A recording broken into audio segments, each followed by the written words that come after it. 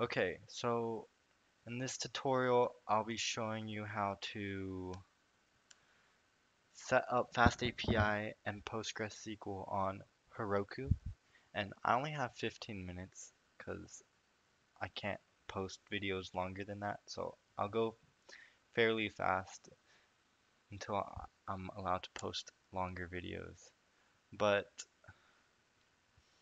basically, um, I have the requirements. I'll have that on my GitHub. I have a proc file that you can read about in the documentation in Heroku that I'll have on my GitHub. And then, but you gotta have both of these for it to work. And then I have my main.py. Um,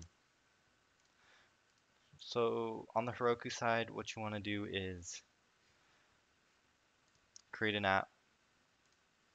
In the app, click configure add-ons. There should be a button that says add an add-on, and then add on Heroku Postgres, install it, link it to your app, and then click on it. It should take you to this page where you can see the overview and then the settings and then credentials. Then you want to go here. So I assume you have all the requirements installed, which is on my GitHub. And then we're going to copy this example, and we're just going to run with this example because it's too long making our own, because again, I only have 15 minutes because YouTube. But we're gonna post this, save that. Um, we're gonna, we can get rid of these, and then we're gonna go to our settings of our database.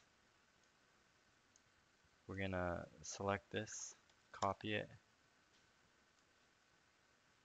paste it into here, save, and it does not work because we gotta actually get rid of this because we don't need it. And save that, and then we're gonna start up the server, the for local development, UVcorn main app reload. That should run here. You can click on it. Don't worry about that error. I'm gonna get rid of that. But if we do, oh my god, I can't click. If we go to our database and click overview and refresh, actually I have stuff in there. I'm gonna I'm gonna reset my database because so we're on the same page.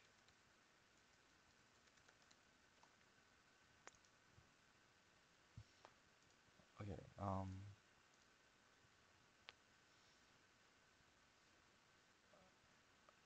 okay, I think it's gonna take a while. But basically, if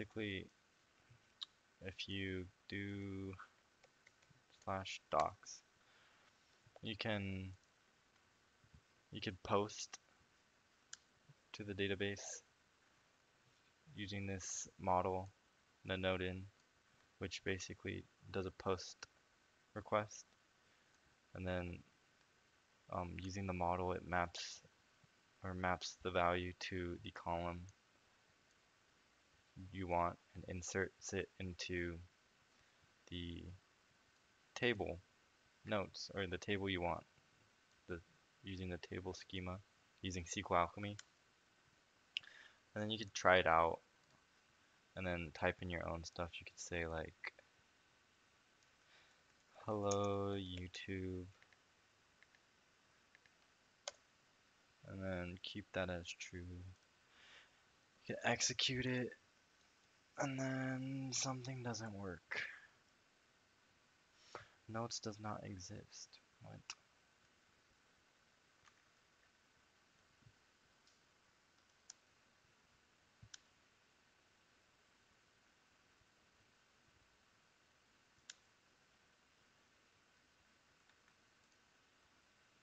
Boom. I don't know what happened there, but I just refreshed it and saved. Um, and then it should give you a response. You can go to the get request, try that out, execute, and then it should give you another, or this is basically the list of all the rows in the database. See the response model. It's a list of this base model, which is specified here, which it wants the ID, text, and the completed Boolean. So you can, if you do more posts, you can do like change it up, execute it, make a post, and then see it just shows up. And then if you look here,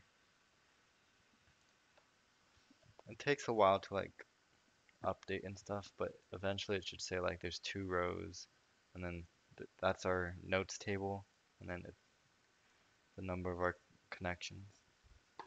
So that's the gist of it, and let's upload this to GitHub.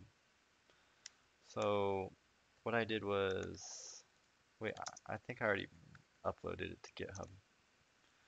Let me see. Yeah, basically, if you don't know what to do, just go to GitHub, click add repository, and then like name it, and then follow the instructions. It'll show you how to, it'll tell you what to do to like add a remote origin to your local repo. And then once you do all that, you can do git add, git commit, and call it like your first commit, and then git push, right? And then you go to your GitHub. That's still there, but whatever. Uh, you can actually go to, once it's in your GitHub, you could go to your Heroku app, and then go to deploy, connect to GitHub, type in the GitHub repo, or the GitHub repo you want to connect, which is FastAPI Heroku tutorial, and then you can deploy branch. You can also specify the Python version you want by adding runtime.text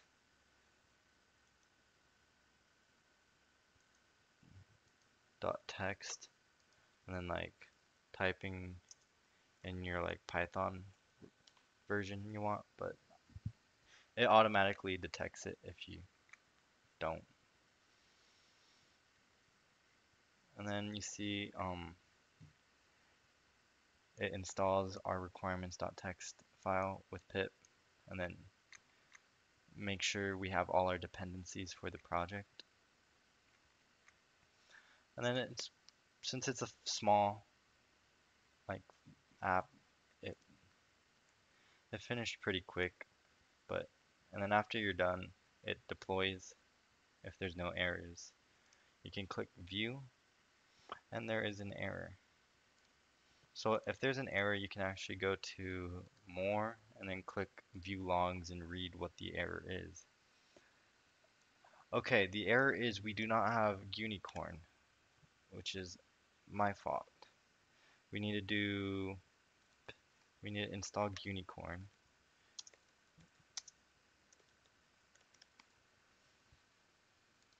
Let me check the time. Ooh, we're running close. What? I already have unicorn? That's crazy. Oh, I don't have unicorn in the environment. Okay, let's go to the environment. Let's do, let me see. M scripts. I'm dumb. Let's activate. Okay, we're in the virtual environment. Let's pip install unicorn.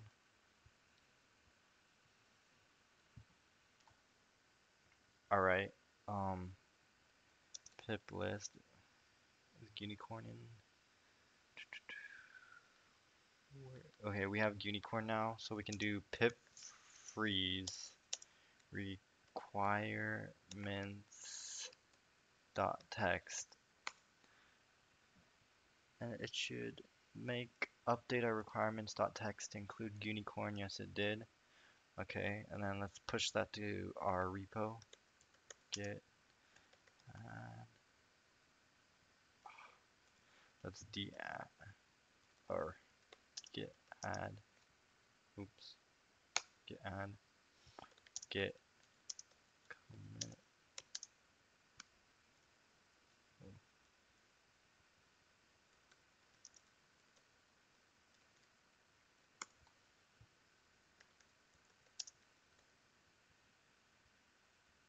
Oh my god. Whatever.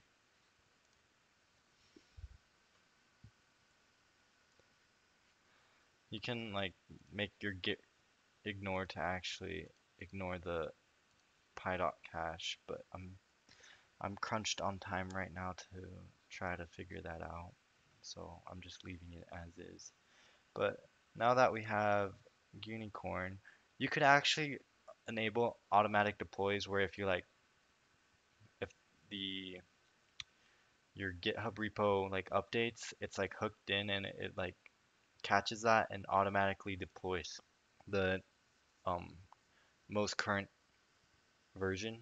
But I I tend not to do that. I like to deploy it myself. And it failed.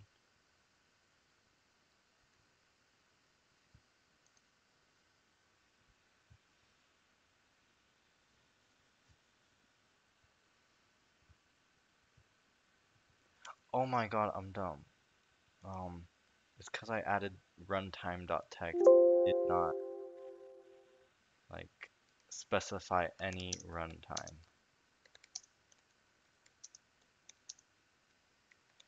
Moved runtime.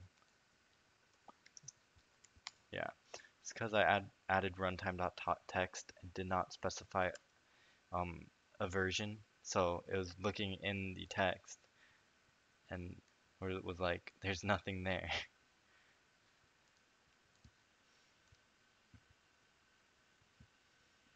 Okay, it should work now. Third time's a charm. What's the time? 13 minutes. We're gonna make it. We're gonna make it.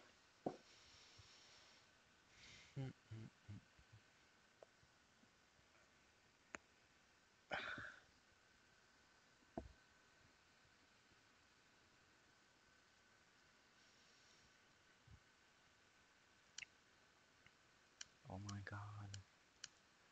13 minutes. I can only upload 15-minute videos. So this last minute's gonna be really quick.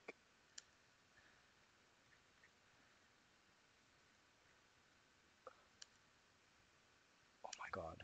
It's gonna be really quick. Okay, I'm gonna just I'm not gonna wait for it to deploy to Heroku. I'm just gonna open it. Okay, it's done. I'm gonna open app. Come on. Oh no, I need to wait for it to deploy to Heroku.